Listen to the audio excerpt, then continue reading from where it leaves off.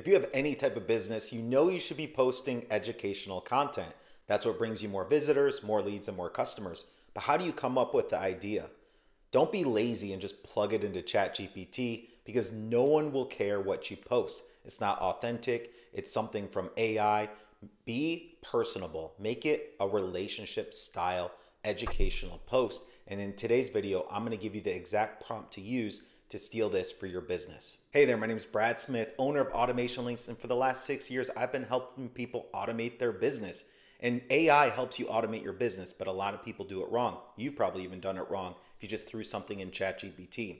So I have the marketing machine blueprint that we teach our students on how to use the right prompts to automate their business. Steal this prompt so you can come up with new ideas and topics. So part of the topic idea is going to ChatGPT and actually putting in the right keyword. So in the description below, I'm going to share the exact link that you can plug into ChatGPT that will give you the exact prompt for your keywords. So you're basically going to plug in suggest short tail, long tail keywords, high, medium, and low competition keywords.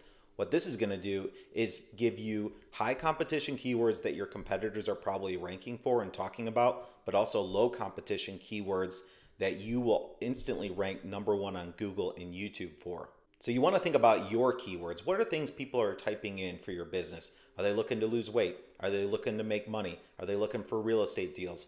What are they exactly looking for? That's what you're going to want to put at the end of this prompt. All right, so at the end of the prompt, you're simply going to type those keywords in like weight loss or fitness.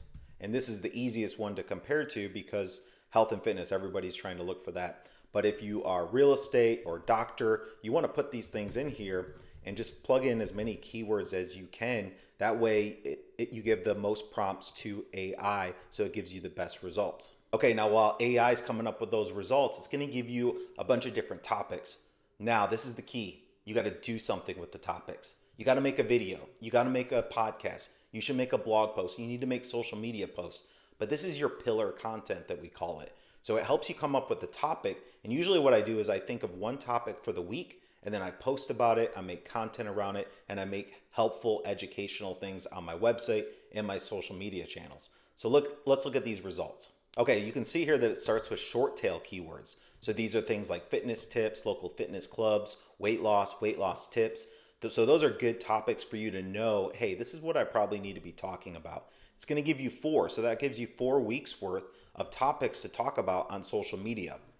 Next, you're going to see long tail keywords. These are going to be better for YouTube videos or blog posts where the competition maybe did not cover these things. And usually what I like to do is, let's say we decide to use weight loss diets for quick results. You can throw the word guide in there because guide makes you look like an expert and an authority.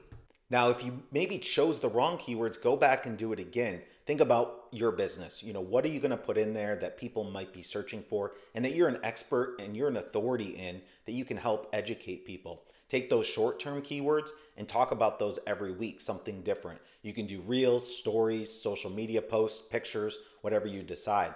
Take the long-form videos, the long-form topics, turn those into videos, blog posts, podcasts, and then you can even go and turn those into social media posts after. So don't be lazy. Don't just throw ideas and not even post or come up with any topics. That's like playing golf without a set of golf clubs. So you need to actually put this into action. Come up with a topic and help and educate your users. That's what we teach at AutomationLinks, building real relationships with your audience. Hope this video brought you a ton of value. And if it did, subscribe, leave me a comment. I'd love to see you in the comments and check out more about your business. See you on the next one.